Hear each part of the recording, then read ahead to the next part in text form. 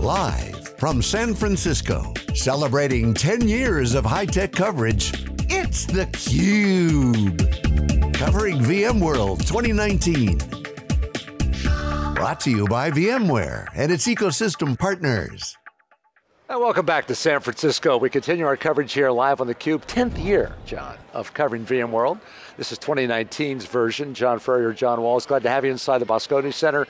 We are joined now by Varun Chhabra, who is the Vice President of Cloud Marketing at Dell EMC. Good to see you today. Thanks for having me. How's your week been so far? It's been amazing. I mean, how can you not get excited at all the innovation we're seeing this week? Well, we're going to hear about some big announcements too you guys have made. And Muneyb Minhazuddin, who is the Vice President of Product Marketing for Cloud Security and Workspace Solutions at VMware. Muneyb, good to see you. Good to see you again. Yeah, you by the way, you might be the busiest guy here. Yesterday when you came into the set, you were coming in, you just spoken to 1,300 people in a standing room only session. You're coming out, 500 folks. How many sessions have you done? 7. Oh, wow. We usually don't count the one-on-one with the analysts and Right. you know, with the customers and partners and press. And tomorrow I actually host 140 press media analysts on campus in Palo Alto from Asia Pacific, because they've flown all the way from Asia. So Just 140? 140, yeah. That's a piece of cake. Yeah, host them from 10 to 4. So, I mean, and you're always smiling too. And knowing that this is a pretty wide audience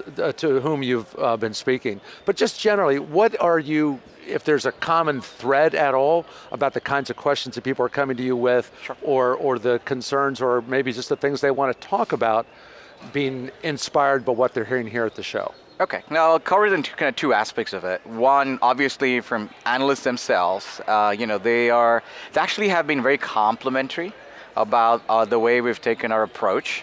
I'm not sure if you kind of paid attention. In the last couple of years, we've been talking, especially on the cloud side, the narrative to be very much about use cases, you know, solving problems. You know, in the keynote we talked about, hey, migrate, modernize. It wasn't about, hey, I've got the next big product here with all these features and capabilities, you do this and that. So we've kind of shifted our narrative, and it was very, you know, the analysts, you know, across the board, you know, we've been saying, you know, appreciative of the fact that you're actually changing a narrative to be very compelling. And we've kind of reflected in, we have some, you know, things here like Cloud City, where it's not a standard demo booth. It's a customers walk in and they touch and feel and see, which we did it at Dell Technology World too. It's like, what's your business problem you're going through? Look at these applications, I'm sitting, I don't know if I should be modernizing them or should I be migrating into Amazon or Azure. So you know, that narrative, the analysts are appreciative of, and that reflects into the customer conversations I've been having in our briefings, like one-on-one with customers. They're really kind of lost as to, hey, I'm working in this IT environment. There's a lot of, you know, pressure for me to, you know, modernize my applications or go adopt my cloud first strategy. Is where do I start? Where do I go? It's like, you know, there's big pressure. So they just want clarity. I think in everything we're doing in our strategy that comes out. Obviously, the buzzword for this VMworld is Tanzu. Right, and you know, which was one of the product announcements. It was actually a branding branding announcement. To be honest, is branding, right? Yeah, because we're trying to bring together, as you know, and Tanzu has landed in build, run, manage. Build as in, you know, how our intent to acquire Pivotal, already acquired Bitnami, how all our different acquisitions with different brand names are coming together to establish our build portfolio. Again, vSphere. Everybody knows vSphere, Project Pacific, PKS, all of those create a good runtime environment and manage, build it, like how do you manage with assets from Wavefront, again, more Bitnami, and you know, so this multiple brands that are coming into this package of build run. So we had to create Tanzu to, you know, put a forward statement together that yes, there's going to be 7, 8 different brands coming into this, but going forward it's Tanzu. So that's first of all a great strategy. On Dell EMC side, on Dell Technologies, Michael Dell was in here, and I asked him, and I said, you've been #1 in everything he loves to talk about. I'm #1 in servers again, to kind of get on HP a little bit, HPE, but those are piece parts now. So we look at the cloud game, it's bringing disparate parts together, and making it coherent from a positioning standpoint and understandable and deployable. Yeah. So you guys are going down there, that's your cloud strategy. Take a minute to explain that. Yeah, absolutely, John. So what we've been doing, we announced this at Dell Technologies World this year, but in the cloud infrastructure space, we're working very closely with VMware to tightly integrate our hardware solutions with their cloud software.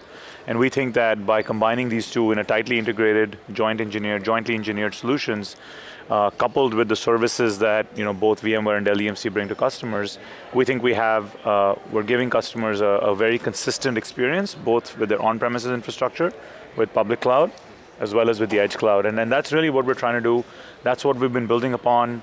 And I think the announcements this week, just hopefully show customers that the sky's the limit, whether it's not just your infrastructure management, also your app development, managing your apps, both traditional and cloud native. It's all here. Varun, what's the big takeaway from your standpoint that you'd like people to know about what's going on at Dell EMC for the VMware relation? What's the big top item? Yeah, there's just so much. We could talk about it forever. Stack rank the top. But if I summarize it, we only have 2 hours. Okay, so got it. All right, go ahead. I'll set the timer. I mean, the most important thing that people should know about it. Yeah. That's the big. Both Dell EMC and VMware, I think, are very, very customer-driven companies. Right? We respond to customer feedback, and we try to respond to them very fast. That's been true throughout our respective lifetimes. Yep.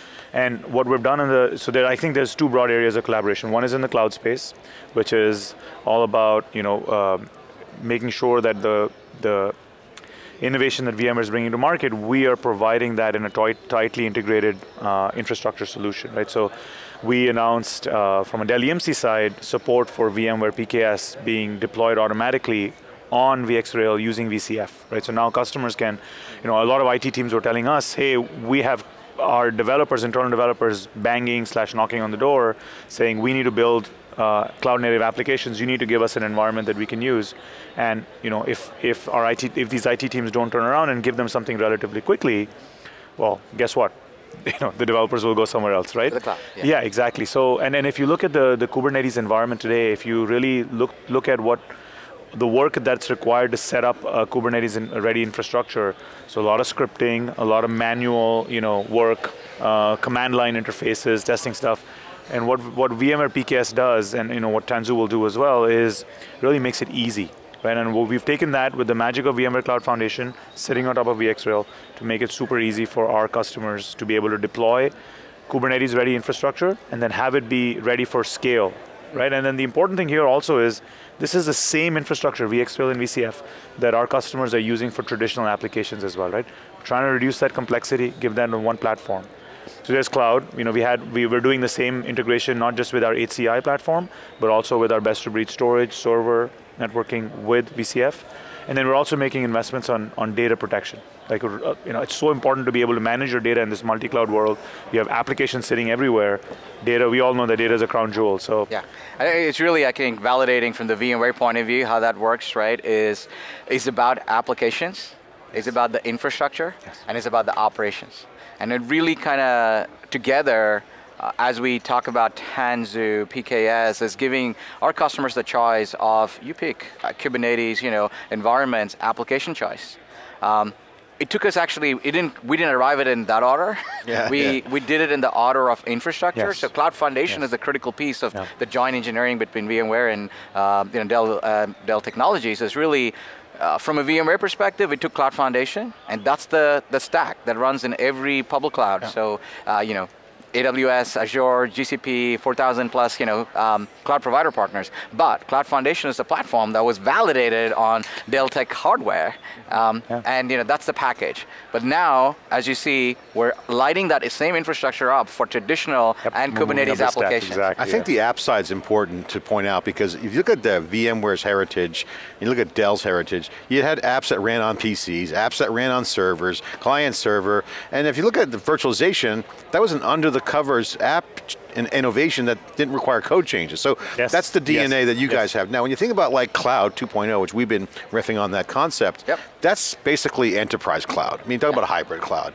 Applications are going to drive the value, and our premise is that they're going to be customer requirements that traditionally wouldn't have fit on the product marketing management feature list. Customers are going to define what they want. Oh, yeah. They'll build it, Yep. and then they'll dictate to the infrastructure to make it run. Yep. None of this, well, we can't do that yet. Yep. It'll be, yes we can, it has to be enabled to be dynamic. So this is a new Cloud 2.0 feature. This changes the complete game on suppliers. Oh, completely agree. To your point, because you bring it to back to virtualization. We've been going higher up the stack on day zero virtualization. Infrastructure will virtualize. So the line of abstraction has just been climbing from hardware with virtualization next to platform as a service, and we're working up our way down infrastructure. Now that base infrastructure platform looks like clouds, right? And then they're coming down a little bit over here on the app side, meet in the middle. Meet in the middle, that's right? Kubernetes, hello. Absolutely, so app and app middleware is shrinking down this way, infrastructure's the cloud, and Kubernetes is right in the middle to say, well, there's a bit of infrastructure as a code I can pull. Here's a bit of app APIs I can kind of draw from, and that's kind of nice future middleware for their decade. I mean, I think applications are in charge, right? I mean, that's that's the dynamic, and that's the way it should be. But it never was that way before. It's basically the infrastructure was your gating factor. Yep, the network. Exactly. So now Cloud 2.0 is about network security, data. Yes. DevOps, so true DevOps, Dev and Ops, infrastructure as code. Sorry, go ahead. The only point I wanted to add is the reason the emphasis on apps has changed. Apps in the past used to be a business support system. Apps today is business. Yeah. That's the change. I mean, it's really you're going to live or die based on the digital services you provide your customers.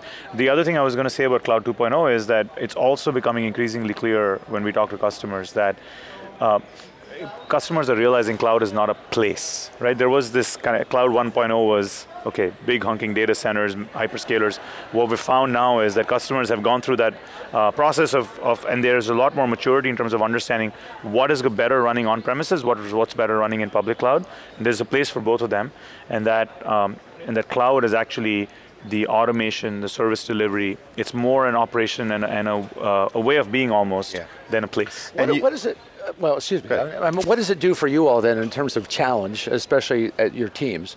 Because you're talking about all this customization, you're allowing the application to almost drive, you're changing places in terms of who's the power of the relationship. Go for it. Yeah, so I mean, what does that do for you all in terms of how you approach that, how you change your mindset, and how you change what you deliver? I think, John, it's, the way I think about it is that both Dell EMC and VMware, or any technology provider that's worth their salt, is in the business of building platforms, right? And platforms are essentially extensible. They're really, they really provide a foundation that other people can innovate on top of, right? And that's how I think you handle the customization, right? If one thing I think we can all agree on is that IT has always taught us there's no one size fits all, right? So I think providing choice along every single dimension is super important for our customers. Yeah, I think the platform thing is a huge point, and I was going to actually ask that question before John jumped in, because one of the things that you just brought up was the platform is, you guys have to build an enabling platform, one, as suppliers, okay? The successful Cloud 2.0 companies are ones that are innovating in weird areas. Monitoring, for instance. Like, who would have thought that monitoring, now observability, would be such a massive, lucrative sector for IPOs, M&A. Why? Because it's data, it's instrumentation. Again, this is operating system kind of thinking here. This is like networks. Exactly. So thinking like a platform, on the supplier side's one, the customer's got to start thinking like a platform, because their stakeholders are their internal developers or API shipping to suppliers. This is new for enterprises. This is new. This requires full hybrid capability. This requires data at the center of the value proposition. That's, again, the biggest value is business and IT are coming together around the area of applications and data. That's a given, because the successful businesses are the ones who leverage those. The guys who fail in the future are the ones who don't pay attention to how critical applications are to the business logic and how critical data is to be able to mine and get the behavioral analytics to get ahead of the Now the challenge in all this, what I'm learning and covering some of the public sector activity, from the CIA contract and JEDI with Amazon to, we had Raytheon here earlier as another customer example with another client, is that procurement and how they do business is not just a technical thing. There's like all this old legacy things, like how do you procure technology? Who you hire? Do we hire developers? We build our own stacks. So there's a lot of things going on. In this. And it's really interesting even on the procurement front, how our customers' experience with cloud has changed expectations, right? And that's really what we're doing with VMware Cloud and Dell EMC, is what customers told us is, hey, I love the agility of the cloud, portal-based access, easy procurement. I love just being able to click a button and not have to navigate all this complexity. I need that for my on-premises infrastructure and my edge infrastructure, and that's an example of how all of these dynamics are really all converging. Well, if you can create an abstraction layer and remove complexity and make things easy, simple, and affordable, that's a good business model. Absolutely. One of our customers, without taking the name, right? They're a massive retailer. They're spinning up their retail outlets like crazy. They measure success in this was one truck roll. So they want to have the entire infrastructure come in to stand up one of the retail outlets in one truck roll. When everything comes in, one button push, that everything gets provisioned and up to go. So this means they got to have full software instrumentation, automation, you got it. Intelligence. This is kind of where Cloud 2.0 will lead us all. Exactly, and that's the expectation now, that they go so fast in deploying this. It's one truck roll, hardware's there, switch it on from the cloud, it's stood up, and they're in operation 24 hours. Well, guys, we're going to get you on our power panels in our Palo Alto studio on this topic. Cloud 2.0 is going to be very aggressive and controversial topic because it's going to challenge the status quo. Oh yeah. And that's really what we're talking about here. Yeah, absolutely. That's in our DNA. And the good news is that's more time with John. So as we, before we say so long, we've talked about clients, we've talked about the folks you've met here, we talked about the presentation, all this thing, and what they're all getting out of it. What are you getting out of this? I mean, what are your takeaways as you head back to your respective work quarters? You go first, yeah? Okay. Yeah. I think for me, the biggest takeaway is just how incredibly vibrant the VMware user community is. I mean, it is unlike anything else I've seen before. And now with the things like Project Pacific, I just feel like it's an opportunity for this community to be able to take the skills they have right now and actually go into this brave new world of containers with so much help versus having to do this all by yourself, which means it's going to be if you think about how large this community is, just think about how much innovation this will spur in the container space, and because of that, in the application space, and then because of that, in businesses. I mean, it just feels like a tipping point to me. To me? Sure. I got high fives from every tech geek, when we came out. I also run our technical advisory boards for the company. These are the hardcore, geeks who are followed, and us to the, these are the fans, and they were like, they always kind of like, if you walk out of them and you talk to them and they go, and how did it work? Because they have a high bar. Yeah. They have a very high bar. They cut through all your marketing messaging. They go right to the, hey, is there meat in this? And the high fives I got, the hugs I got on this is like, guys, you're nailing it. That's enough to tell me that, hey, this was like 10 years ago. You're all smiles. Yeah, right. Yeah, that motivates. Like, oh, you're so busy, I'm still smiling because the energy is, I can't positive. give you a hug, I'll give you a high five though. All right. All right. Good work. Gentlemen, thanks for the time. Always, he's still smiling too. Still smiling. He's got to spring to a step. All right, good deal. Thanks for being with us thanks, here. guys. Thank you. Live on Thanks, theCUBE, guys. you're watching our coverage here in VMworld 2019. We're in San Francisco, back with more right after this.